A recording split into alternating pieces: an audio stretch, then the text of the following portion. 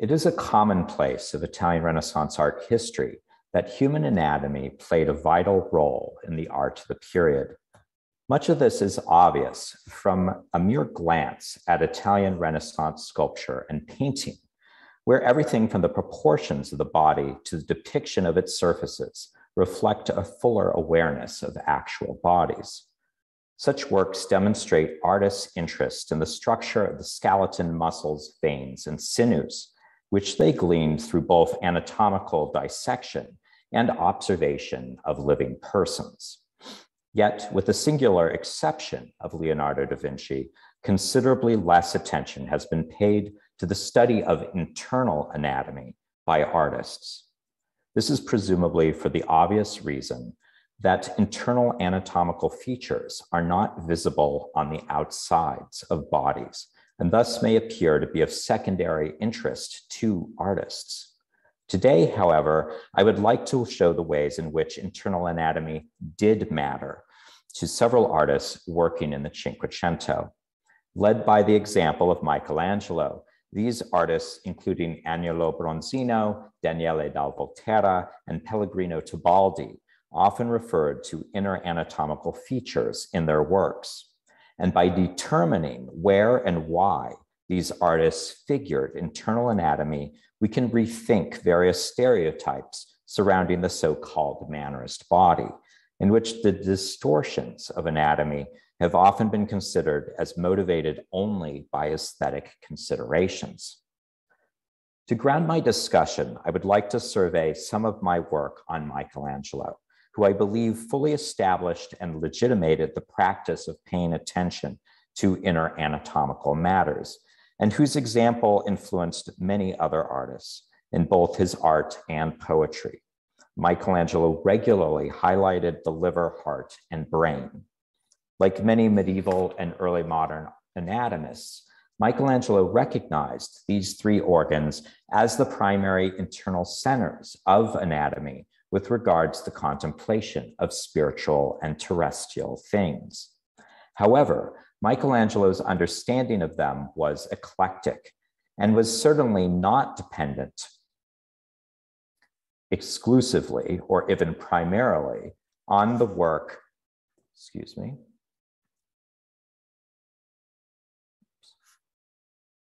on the work of practicing or professional anatomists. For although Michelangelo was a close friend of the anatomist Rialdo Colombo and carried out many dissections throughout his career, he was also deeply invested in poetic, theological, and philosophical traditions that took up issues of internal anatomy in a variety of contexts beyond the professional confines of the discipline.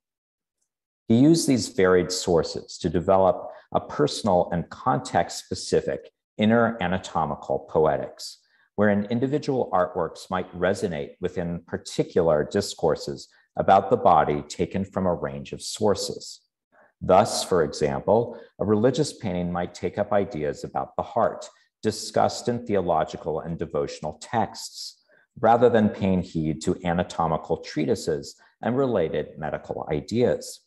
Oftentimes, Michelangelo gleaned what he knew about the internal organs from discussions in poetry or devotional literature as well. Above all, he was aware of relevant passages concerning anatomy in the works of Saint Augustine and Dante. A few visual examples will serve to flesh out these points. The first is a highly finished presentation drawing of the punishment of Titius that Michelangelo gave to the young Roman nobleman Tommaso Cavalieri, with whom the artist was infatuated. It shows the giant Titius in Hades, where he was confined eternally for attempting to rape the goddess Latona. As punishment, a bird of prey would eat his regenerating liver once a day, in the manner of Prometheus. In the drawing, there can be no doubt that the bird is about to begin its feeding, and the position of its head and beak generally indicates where most early modern persons would place the liver, in the upper part of the proper right torso, near the bottom of the rib cage. You may wonder why the liver was chosen.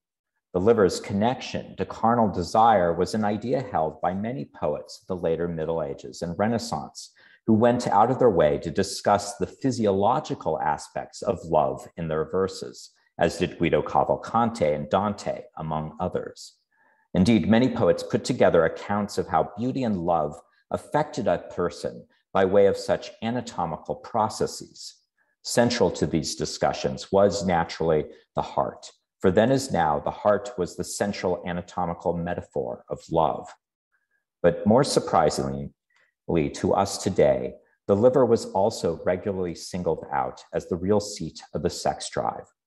Examples abound, but I can immediately point to Petrarch's Africa, in which Petrarch tells how Cupid aimed his arrows not at the heart, but at the liver. Although the heart could be the seat of higher forms of love, the liver was the organ that generated lust.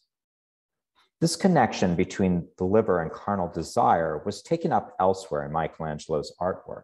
In his Dying Slave, for instance, we see a sensual figure who is either swooning or asleep, forcefully verticalized, bound upright with slender ribbons or ties.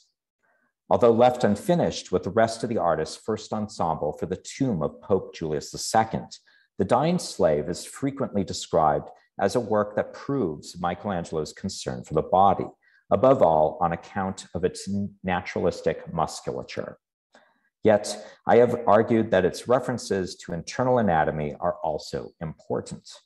To put things briefly, I believe that in The Dying Slave, Michelangelo calls attention to the liver by way of the placement of the figure's languid hand over the lower right rib cage. I believe that, far from being an arbitrary choice, Michelangelo placed the hand in this way to highlight the source of the figure's evident sensuality. To the question of why the artist would show a sensual figure on a papal tomb, I would reply that the figure presumably represented Pope Julius II's spiritual triumph over earthly concerns. The sculpture in its total ensemble would have shown how Julius's virtuous mind conquered and thus righted the wayward carnal instincts of the body by putting mind over matter, that is, the brain over the liver. Other references to internal anatomy by Michelangelo are more straightforward. Once recognized, they cannot be easily dismissed or forgotten. In fact, we can find one on the Sistine ceiling. There, Michelangelo painted a representation of the brazen serpent that clearly references internal organs. In the triangular field of a pendentive, the artist painted the bronze serpent erected by Moses to save the Israelites who were being attacked by poisonous snakes as they wandered in the desert. The faithful Israelites on the left make the choice to worship the brazen serpent as God had commanded, and they are thereby healed, while the unfaithful ones on the right do not pay the image any heed, therefore dying from the venomous bites. You'll notice that the liver is again the site of sin in the fresco, as indicated by the body of a man whose liver area is viciously gnawed on by a snake. However, I would like to draw your attention to the figures of the faithful on the left. There you will see two instances where one person points to another person's brain or heart. Specifically, you will notice a baby sitting on his father's shoulders while indicating his father's forehead, and a man supporting the arm of a woman with his left hand while pointing to her heart with his right. I hope you will agree that these gestures are too specific to be brushed off as somehow casually done or without further significance.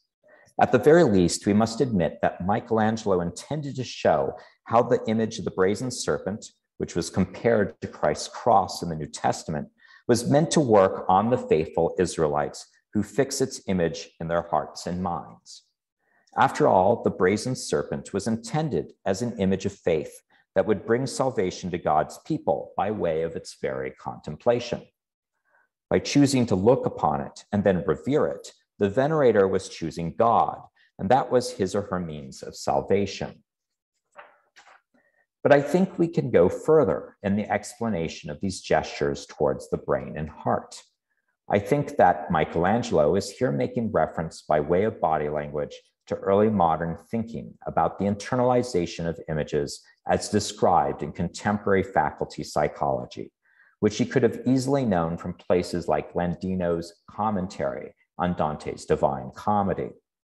In this and other sources, Michelangelo would have seen that Aristotelian faculty psychology had been grafted onto Galenic anatomy. According to this tradition of anatomical faculty psychology, every idea that is put before the mind had its corresponding image in the brain, and that there could be no cognition at all without images there. Thus, the image received in the frontmost anterior ventricle of the brain would then be judged in the second central ventricle located behind it in the center of the head. There, the image would be judged or cogitated, sparking two further things in the body. It would generate a memory, which was lodged in the last or posterior ventricle of the brain, and it would generate a movement of the will by sending a message of approval or disapproval from the central ventricle of the brain to the heart, which would then inspire the body to propel itself towards or away from the image by way of quasi-physical vapors called spirits. It seems to me that this is exactly the process that we see at work in the fresco, where the man with the child at the top has received the image in his anterior ventricle at the outset of the process just described. The woman, in turn, whose heart is indicated by the man supporting her, shows the realization of the potential of that image in her worshipful body movement towards the brazen serpent. The last example that I would like to mention here is a collaborative work, which Michelangelo designed and Jacopo Pontormo then painted. It is a representation of the so-called Noli Me Tangere, the event in the Gospel of John in which Mary Magdalene, upon recognizing Christ after his resurrection, attempts to touch him, only to be told that she should not. The paradox of this image is that Christ does exactly what he tells the Magdalene not to do, namely, he touches her. Although the image is hard to read in reproductions, Christ's finger not only points to the Magdalene's left breast, but actually indents the cloth over it. The gesture is most easily observed in situ before the work in the Casa Buonarroti in Florence. But you need not agree that Christ's finger touches the Magdalene to accept the fact that his finger indicates the breast and likely the heart underneath it. And the explanation for this gesture happens in this case to come from St. Augustine. Augustine writes in his commentary on John's Gospel, where the event is recorded, that at the moment of the Noli Me Tangere, Christ planted a seed of faith in the Magdalene's heart. Following Augustine's interpretation, Michelangelo has therefore placed the organ of faith in the heart, not the brain. As I have already stated, Michelangelo often adapted the organ of his address in his images depending on the needs of context of the work in question. In this specific sacral case, Augustine, rather than say Aristotle, was his point of reference. I will have occasion to speak about other images by Michelangelo that take up inner anatomical matters of this kind later. But what I would like to do now with the rest of my time is discuss the ways in which other artists, many of them Florentine and associated with Michelangelo in his style, made use of similar gestures to speak to internal anatomy. This is new research, and I hope to demonstrate that many of these artists' organ-related figurations follow the pattern and meaning of Michelangelo's examples, although I will also note when they do not do so. Michelangelo's impact on younger Florentine artists cannot be overstated. Even after his definitive departure for Rome in 1534 from Florence, he was universally recognized as capo of the Florentine school. Certainly, his tremendous impact on other Florentine artists was already evident by the late 1520s or early 1530s, when painters like the aforementioned Jacopo Pontormo and his pupil Agnolo Bronzino came under his spell. Busy designing and executing work for the Medici at San Lorenzo before his departure, Michelangelo chose to share out some additional commissions, first executing designs for works like the Noli Me Tangere on the screen, and then handing them over to Pontormo to render in paint. In awe of the older master, Pontormo developed an almost disciple-like investment in what he saw as Michelangelo's principles, including Michelangelo's devotion to the human body. It was a pattern that the two developed further in another collaborative work with internal anatomical resonances, the Venus and Cupid, now housed in the Accademia. And I want to emphasize that both these works featured hands pointing to hearts. Yet, it was Pontormo's pupil, Bronzino, who fully absorbed Michelangelo's figural language of the internal body, alongside healthy doses of Michelangelo's anatomically invested poetry, to become an artist-poet in the same vein, as if in imitation of him. It is by way of Bronzino, in fact, that we know that Michelangelo's learned art, informed as it was by Tuscan poetry and other intellectual discourses, came to have a certain status as the Florentine language of the figure. Instilled by the same tradition of Tuscan love poetry, with its heavy investment in anatomical matters, Bronzino was not only in a position to understand Michelangelo's figuration of inner anatomical things like a humanist such as Benedetto Varchi, but also in the position to make use of it himself. Bronzino's approach to Michelangelo likewise aligned with the growing Medicean program for promoting a specifically Tuscan cultural identity by way of its patronage. The cultural sophistication of the Florentine school's painted and sculpted products would thus be reflected in their attachment to specifically Florentine traditions of poetic discourse and anatomical metaphor.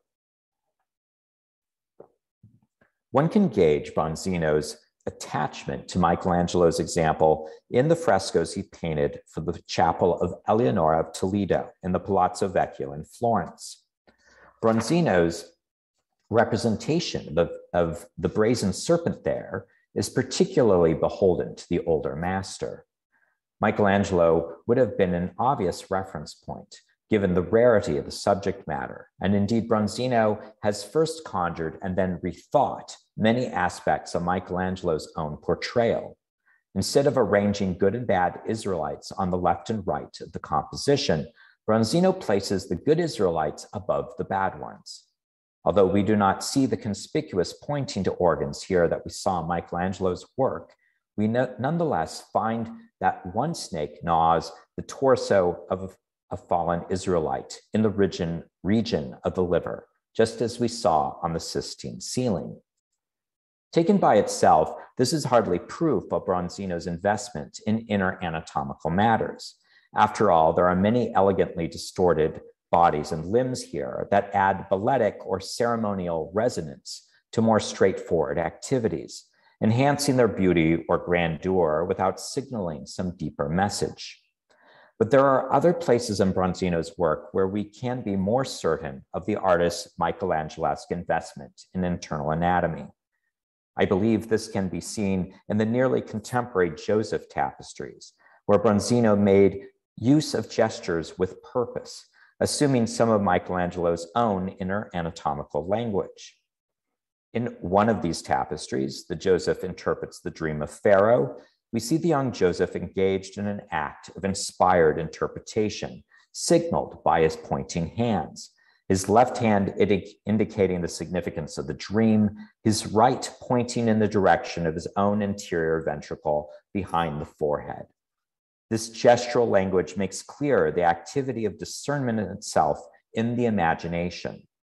This gestural language, thus Joseph's body tells us about the faculty, psychological, and inner anatomical factors involved in the act of interpretation. As the image strikes his brain at the front, his intellect, following the imagination, can then judge of its significance for Pharaoh. And there are other tapestries where figures gesture to organs in the mode of Michelangelo's figurative language that make such actions clear. In Joseph receiving Benjamin, Joseph embraces his brother, pointing to the posterior ventricle of the brain, the back of Benjamin's head, while Benjamin points to Joseph's heart. The two gestures designate the two centers of memory and thus recognition in the period's anatomy, the brain and the heart. Furthermore, the heart will follow the promptings of memory in this case. And so the embrace outlines the physiological underpinnings of the psychological situation. And here I rush to say that we need not doubt that Bronzino understood the idea that memory was located at the back of the head, for it has been established that his figure of oblivion and the London allegory of Venus is missing that part of her head for this very reason. Oblivion neither makes nor stores memories, and thus does not need the back part of her brain. I think that the language of internal and anatomical matters that we are spotting in these cases might be discovered in one final tapestry, the Joseph and Potiphar's wife. We have already spoken of the liver as the anatomical seat in the body of lust and lustful impulses. When Potiphar's wife seeks to seduce Joseph, she grabs his cloak, hoping to pull him towards her. You will notice, too, that she grabs at the very spot above the liver on the proper right side of his torso. Joseph's hand meets hers there to pry it away, and thus the two hands contest control of this area of his body. Given how we have observed Bronzino make use of these gestures in the other tapestries from the series and other works from his contemporary output, I think the reading is compelling, which leads me to argue that in the Joseph tapestries, Bronzino takes up and explores most of the inner anatomical territory that Michelangelo had already covered in his own work. Like Michelangelo, Bronzino judged that an educated Florentine observer could easily make out what these gestural configurations mean.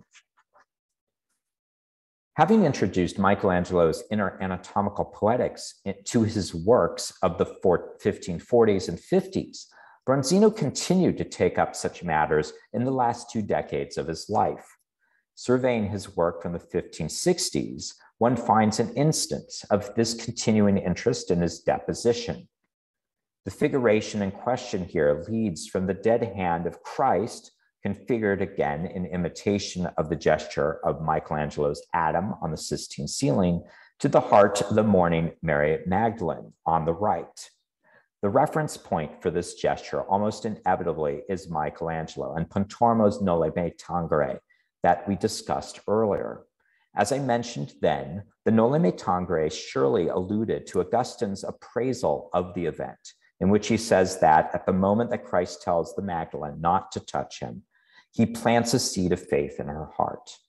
In Bronzino's deposition, Mary Magdalene supports Christ's hand in hers, as if to direct it to herself, so as to use it to indicate her own heart thereby.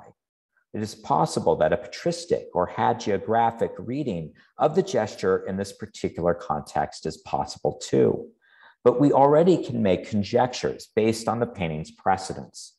For example, we might reasonably decide that even in death, Christ does the work of instilling faith in the Magdalene's breast. Or we might determine that the work shows us that his broken body imprints itself in her heart on account of her great sorrow.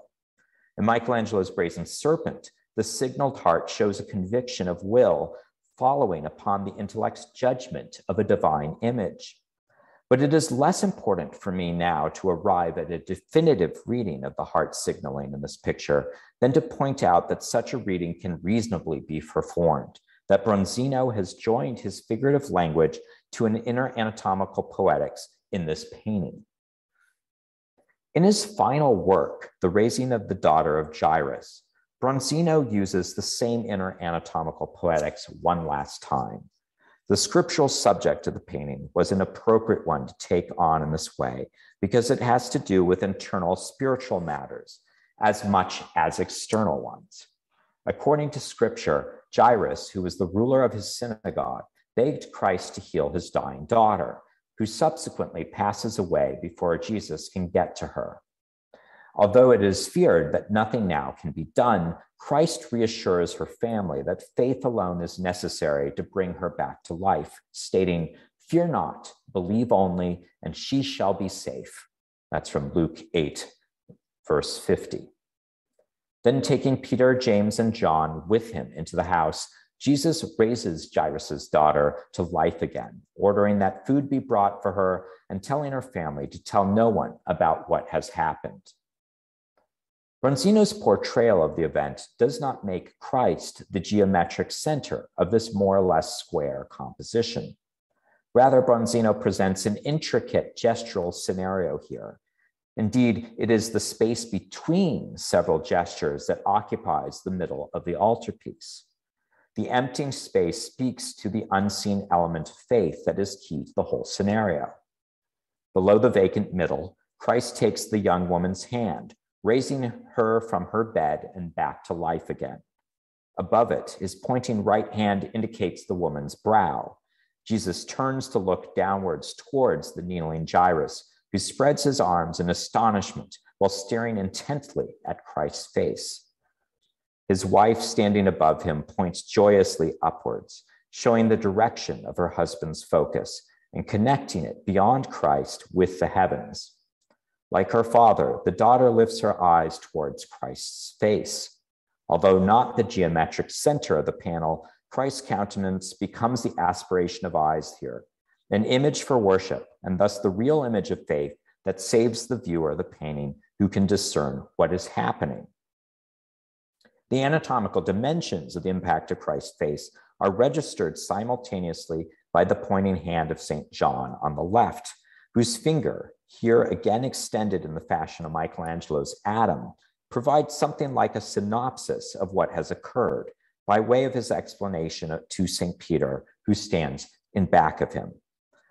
Indeed, John's arcing finger links Christ's gesturing hand and thus the daughter's forehead to the person of Jairus himself on the right. It makes the point that what has happened depended on Jairus' faith, as scripture emphasizes. In this way, we see Jairus' faith in Christ, inspired by Christ's faith, can be linked to the implantation of the same image in his daughter's brow. Like the famous so-called dreamer in Michelangelo's Il Sogno, who receives an angelic trumpet blast to his forehead, awakening him in the traditional Neoplatonist reading to the higher moral life of the soul, Christ's gesture towards the forehead of the girl speaks to the implantation of the seed of an idea, the placing of an image of inspiration before the mind. You will recall that the situation was already glossed in compelling detail in Michelangelo's Brazen Serpent, where the baby points to his father's forehead as his father gazes upon the image, which itself was understood as a prefiguration of Christ. As we have also seen, Bronzino knew of this fresco and made use of Michelangelo's Sistine ceiling imagery here in the hand of St. John, not to mention in his own rendition of the Brazen Serpent that I projected earlier. Bronzino must have been aware that he was tackling a motif whose resonance Michelangelo had clearly established before him. It was faith in the Brazen Serpent that, according to scripture, allowed the salvation of the Israelites. And so it is faith in Christ that enables the healing of resurrection of Jairus' daughter as well. In any case, I think the foregoing examples prove that Bronzino was far from immune to the inner anatomical poetics that Michelangelo had made central to Florentine art by way of his artistic and cultural authority. No doubt it was Michelangelo's investment in particularly Tuscan sources that had done much to endear him to the city's Cinquecento intellectual and cultural elites, leading to the appropriation of some of his anatomical language by Bronzino.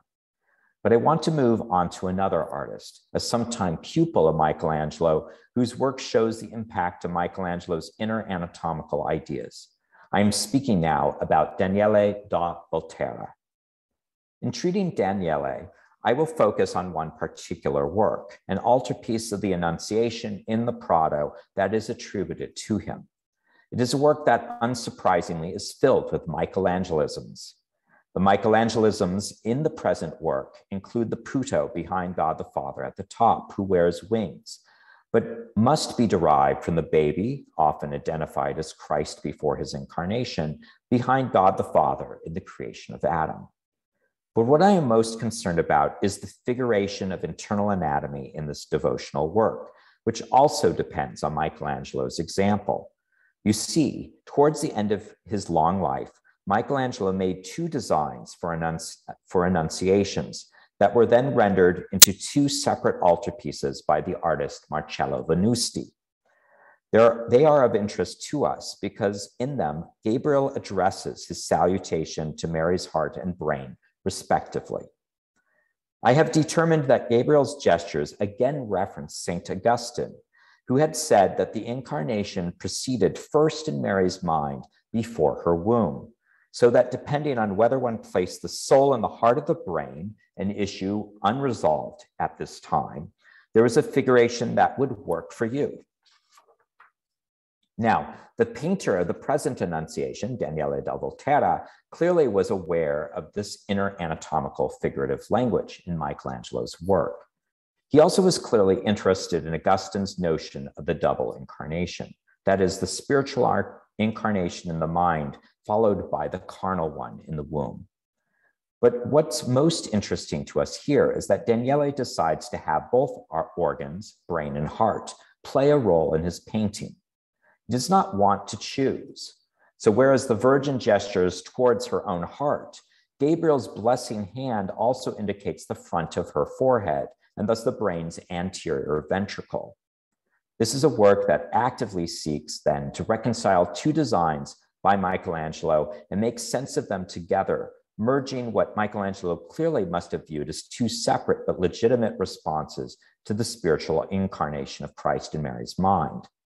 In this case, I do not think we need further textual support, the visual image being convincing enough in itself to show Michelangelo's inner anatomical poetics was being developed and even improved on by others.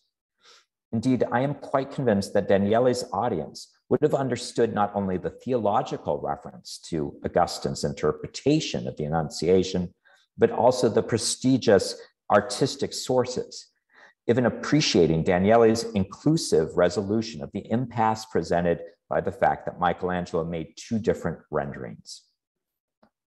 I would like to end today's talk by speaking about one last artist, the Bolognese painter Pellegrino Tebaldi, for his example shows the wider spectrum of artists and works that could carry inner anatomical resonances in the Cinquecento. Now, it is well known that Tebaldi was deeply invested in Michelangelo's painting. As Morten Steen Hansen has shown, Tebaldi moved between deep reverence for and ironic fascination with the older artist's works and reputation. And some of Tebaldi's evocations of Michelangelo even appear as travesties. Take, for example, his fresco of the blinding of Polyphemus, an episode from Homer's Odyssey, which clearly takes the famous recumbent Adam of the Sistine ceiling as its starting point, and then violently desacralizes it in stunning fashion. Tebaldi's response may have seemed a healthy one, given the unhealthy weight of Michelangelo's influence on himself and other Mannerist painters. But there is at least one place in Tebaldi's work, specifically another painting depicting the Odyssey, in which we may observe that Michelangelo's inner anatomical poetics found a home. In his portrayal of Ulysses before Queen Arete at the court of the Phaeacians, Tebaldi shows the kneeling Odysseus before the queen and king in their palace. Queen Arete makes an appeal to her husband for help on Odysseus's behalf. She gestures backwards as if to indicate Odysseus's long travails, while pointing to the top center of Odysseus's head. In so doing, she does not merely designate his person, but also his brain. As with the other cases that we have looked at, her finger specifically seems to portend something important. And I believe that Tebaldi sought here to make clear that it was Odysseus's judgment, his intellect housed in the central ventricle of his brain, that is of primary concern to the queen. It is Tebaldi's way of emphasizing that Odysseus, the craftiest of human heroes, depended ultimately on his mind for survival through so many trials on his long journey home to Ithaca from Troy.